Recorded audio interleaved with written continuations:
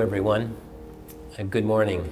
I want to first share my deep gratitude to all of you for accepting Tent City 3 into your congregation, onto your property.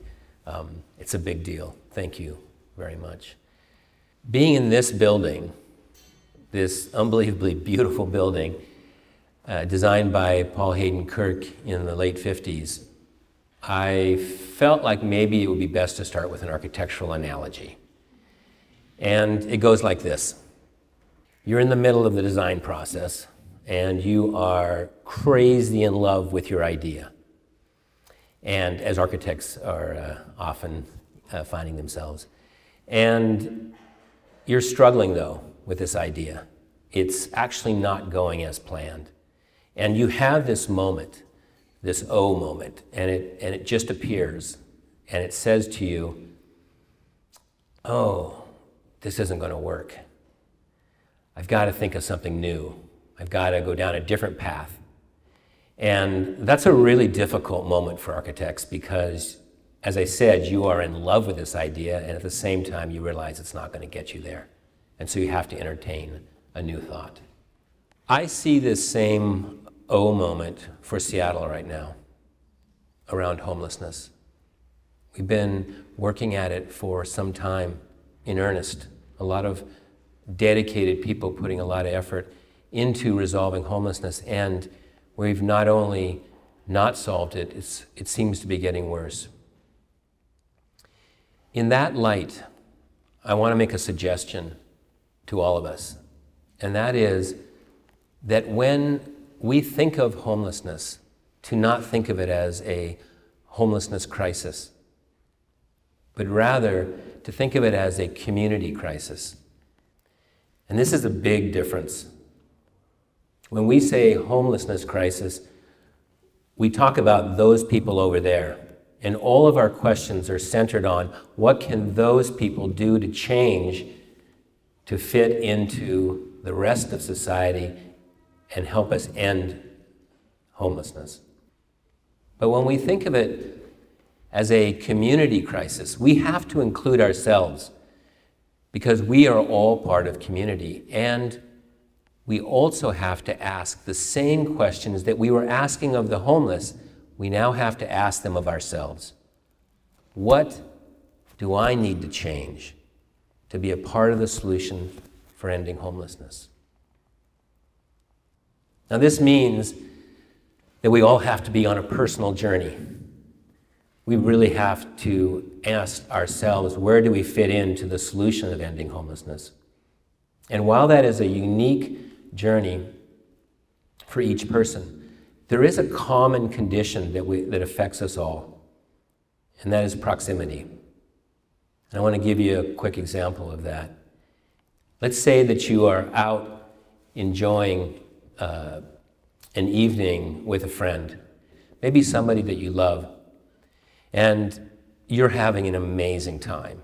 The food is excellent, the conversation is perfect, you're really settling into this moment. Meanwhile, next slide please. Across town, Will, under the Spokane Street Bridge, is bedding down for the night. He's cold, he's hungry, and he's alone. Meanwhile, you are still back at your table, enjoying the evening.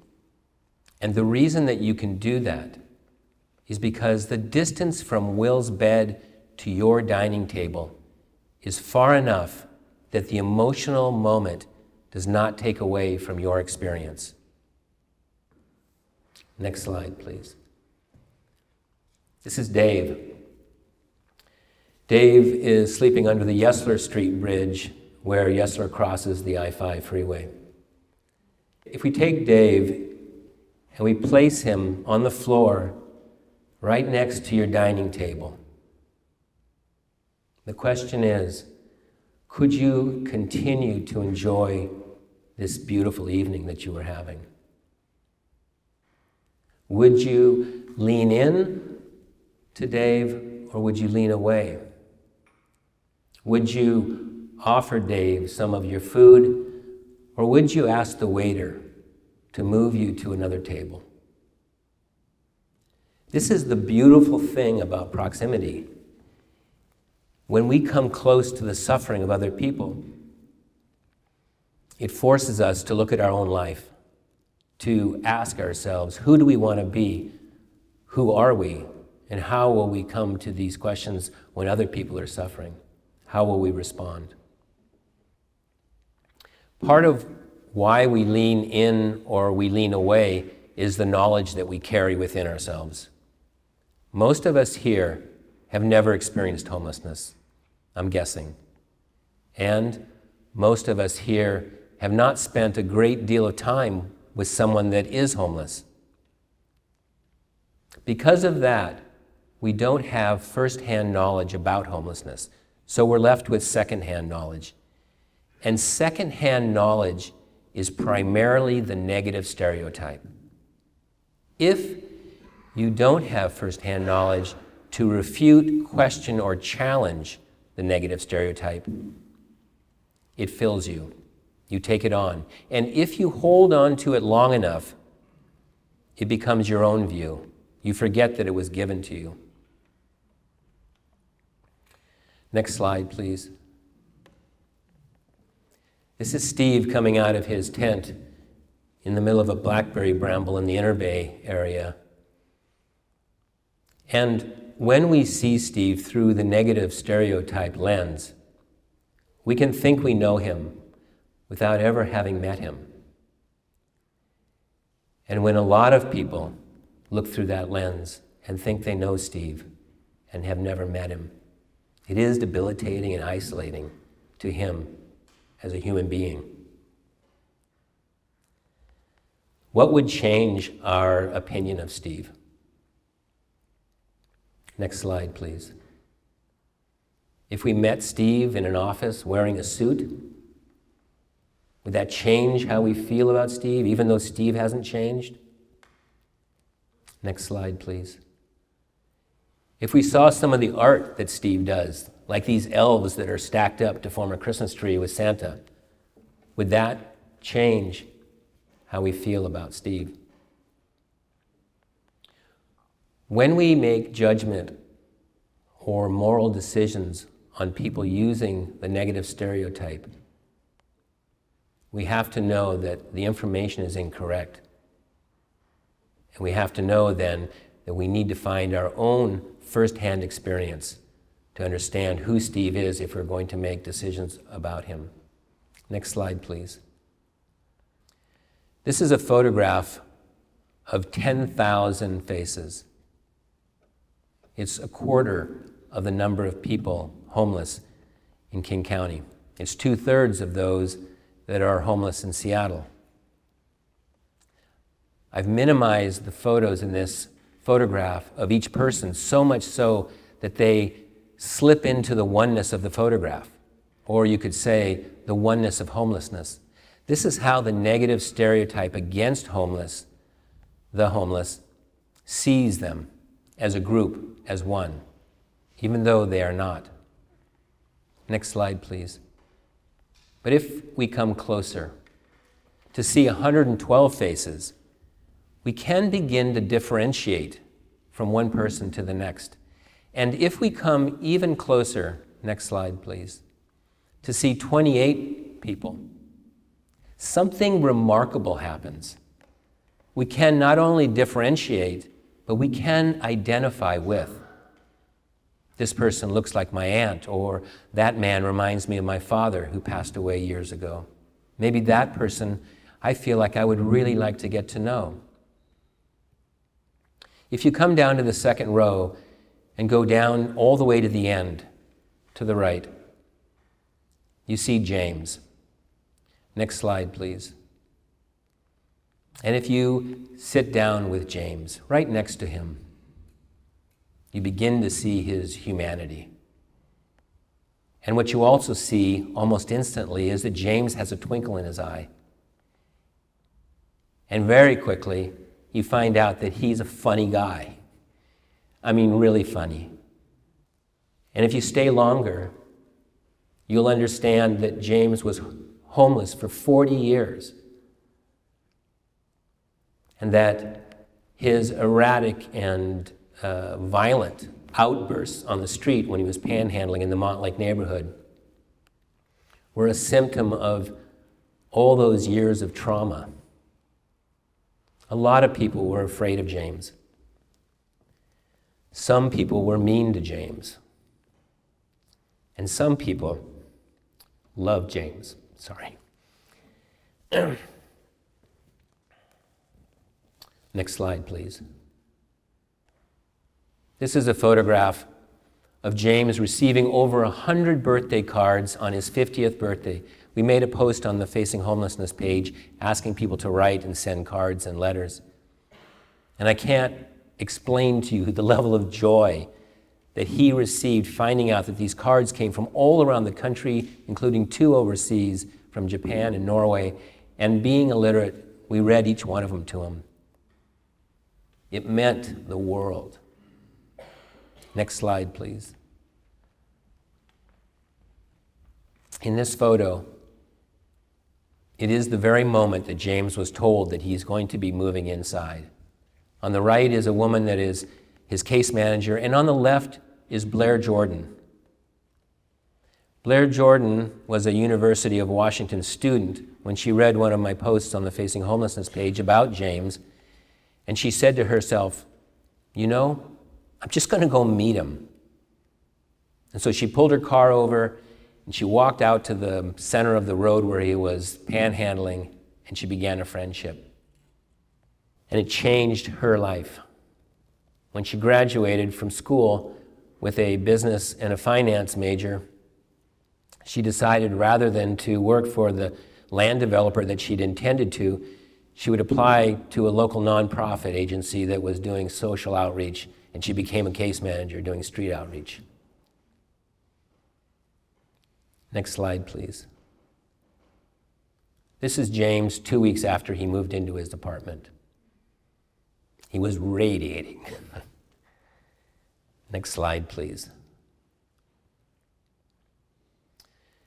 And this is James in the hospital at the University of Washington, where he spent a lot of time over the years, and so much gratitude for the kindness that he was shown there. During his last days, Blair was there constantly. Their friendship was this amazing and beautiful thing. This is the question, really, for all of us. Do we want to step forward or do we want to step back?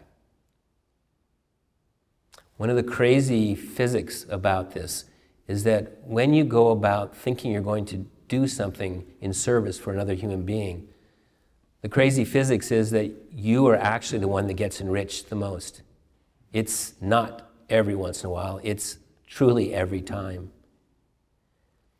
I want to take a moment now to share a little bit about what happened to me when I leaned forward into meeting people that were homeless. Next slide, please.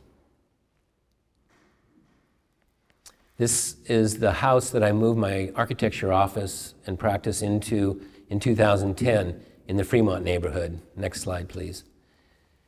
It was along the Burke-Gilman Trail that I rode my bicycle to work on, and, next slide, next to the ship canal. And it was on this bench that you see on the left there that I started to meet a lot of people that were homeless.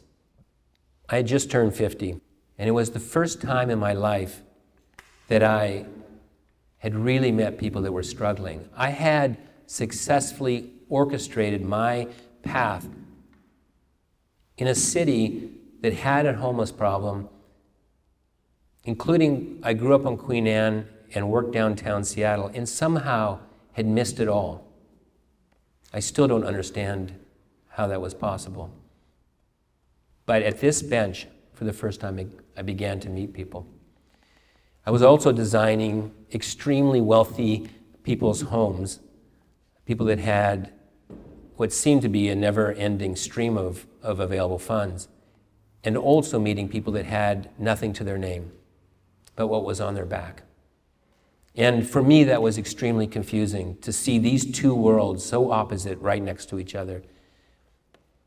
And one morning, when I was riding my bike into work, next slide please, there were these two art carts parked in front of my office. And they were filled with art. And I got off my bike, and I don't know why I did this, but I tapped the man that was sleeping on the bottom shelf under a blanket, tapped him gently on his shoulder, and I said, if you want, when you get up, you're welcome to come to the gray house for a cup of tea. An hour later, this man, next slide please, came into my office and introduced himself as Chiaka. And as we were sitting for this cup of tea that we were having, he asked me if I could listen to a children's book story that he was writing.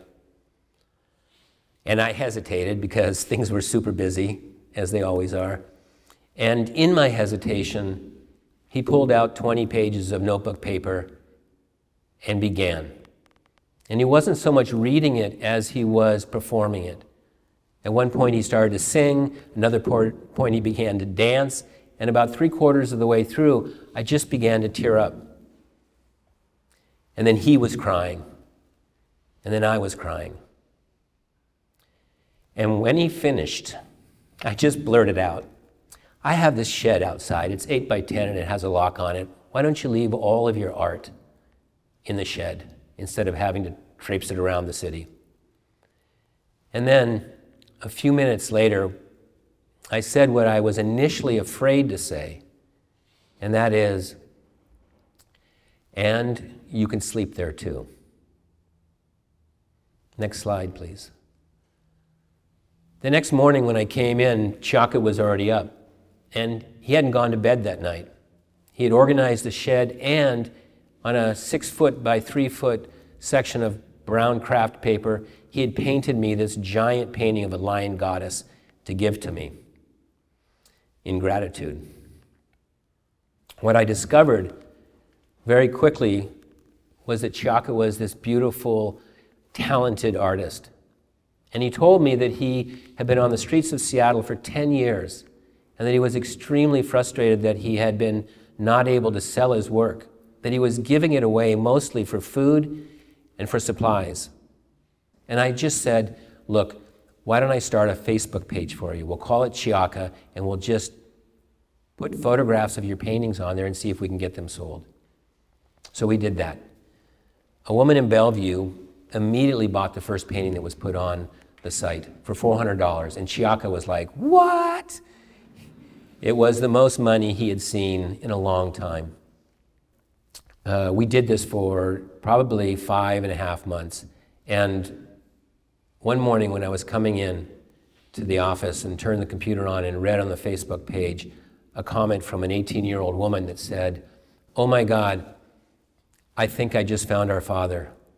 And then another comment from her sister, 17 years old, that said, it is our dad.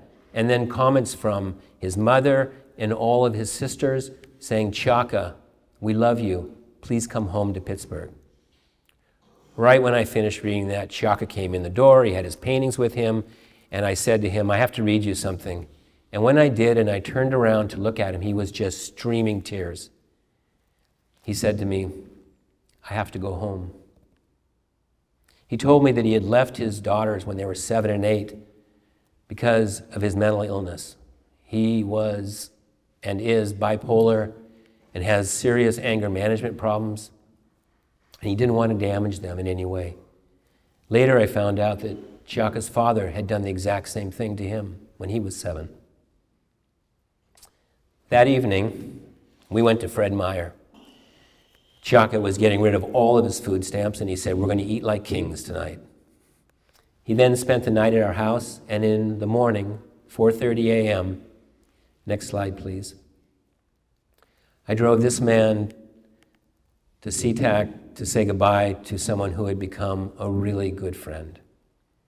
And when I'm driving back to my office on I-5, I'm just bawling. And I'm thinking about what had happened. This blizzard rushed in, and suddenly in 5 months, I'm emotionally really sad about losing this friend. I hadn't seen it coming, and I really hadn't seen it leaving.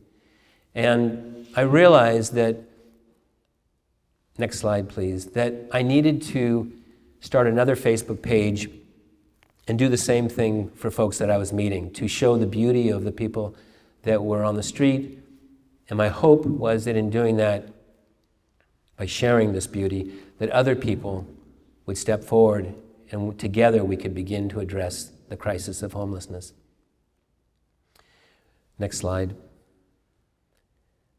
When I did that, my architecture office instantly turned into a drop-in center. I didn't see that coming either. It became unstoppable when word spread from Ballard through Fremont to the U District that my office also had a bathroom that was free to be used. And this is Caesar and Garland in the photo, just hanging out. Next slide. This is Steve, who you met in the Blackberry Bramble, doing a crossword puzzle. The Facebook page at this time was really growing fast. A community was forming, and I was changing. I found that the closer I was coming to people outside, the closer I was coming to myself. Next slide, please. This is Johan flying a remote helicopter in my office. No, I was not getting any architecture done. Next slide, please. This is Mark having a cup of soup. Next slide. Preacher John playing his guitar. There was constantly music in my office. Free, all day long music. Not from just from Preacher John, but from a lot of people. Next slide, please. The Facebook page reached 50,000 people. For 10 years, every request I made for those out on the street, a couple times a week, was met instantly. I saw the community suddenly as this giant empathy reservoir that just needed to be tapped. People, extremely kind people, also were just showing up, not calling, not emailing, just showing up with lots of things. These people brought food and sleeping bags. Next slide, please. Boots. Next slide. Musical instruments. Next slide. Tents, tarps, sleeping bags. What was happening when I was working all day is donations would just show up. They would cover the floor. People would come in and take them away. It was this ebb and flow all day, every day. Next slide, please. This is a photo of Ronnie, who was in the office when Karina came in with her mom and 53 boxes of Girl Scout cookies. Ronnie is photobombing the photo I was trying to take of Karina. If you look on Karina's wrist, you'll see a little wristwatch. When Karina had handed Ronnie a box of Thin Mints, he reached into his backpack and he gave her a small watch he had found on the street. It was her first watch. It meant a lot to her. Next slide, please. This is Johan. He brought in a goose that he grabbed off the Burt Gilman Trail because he wanted to have a picture of him holding his goose next to the decoy goose I had that Chaka gave me. I don't know if this was the moment when I realized I'd gotten in too deep. I would go home in the evening, my wife would say, "Honey, did you get any work done today?" And I would say, "No." "Do you know what happened today?" And then I would tell her. One day I would be in a tent doing CPR. Another time a woman came in that was all bloody and had been raped. Every single day, things were happening. And what occurred to me was that the people that were walking into my office were more important, infinitely more important, than anything I was drawing. I knew I needed to close my practice and start a nonprofit. Next slide, please. And the focus, the singular focus of this nonprofit would be to provide easy entry points for the community to get involved, to address and ultimately end homelessness. Next slide, please. We started this talk with this slide. A man sitting on a bench with a blanket over him. If we don't lean in and step towards this person, this is all we'll ever know of him. And what we know of him will be the negative stereotype that we have adopted. But if we step forward, come close to find out for ourselves, next slide, please. The journey begins for us. Thank you.